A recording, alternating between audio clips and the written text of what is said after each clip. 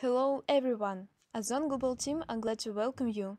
In this video, we'll show you how to add and edit warehouse on Ozon. To do this, you just need to specify warehouse contact information, specify the working days of the warehouse, indicate the time for the packing, and choose the method of returns. So, let's get started. At this moment, for cross-border sellers is available Real FBS work scheme. Real FBS is a work scheme in which the seller is responsible for the storage and delivery of the products. It means that seller stores the product in his own warehouse, collects and packs and orders themselves, selects the courier service and transfers the order to it.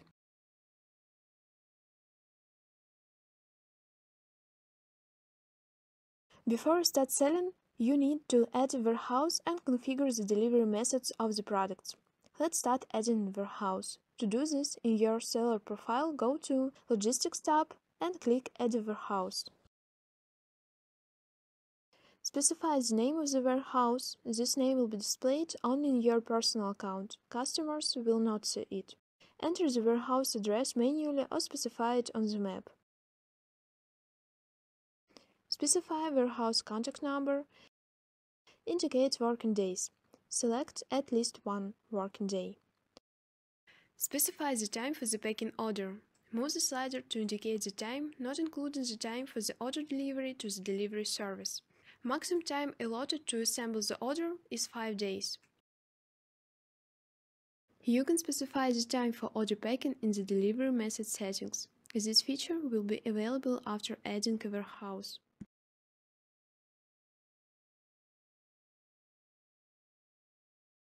Next, set up return methods. Specify the address manually or choose warehouse where the buyer will have to return the purchased goods. Choose this warehouse if you want to receive returns to the warehouse from which the goods were shipped. You also can select other address and enter an address manually or choose one from the drop-down list. Pay attention that you can only enter the address manually in English or Russian. You cannot enter hieroglyphs.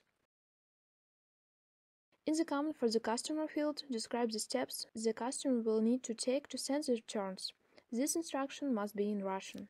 After all the fields are filled in, click Save Warehouse, or go to the Method Creation menu by clicking Add Delivery Method. If you need to edit an exciting warehouse, in the upper right corner of the required warehouse, click on this button. Make the necessary changes.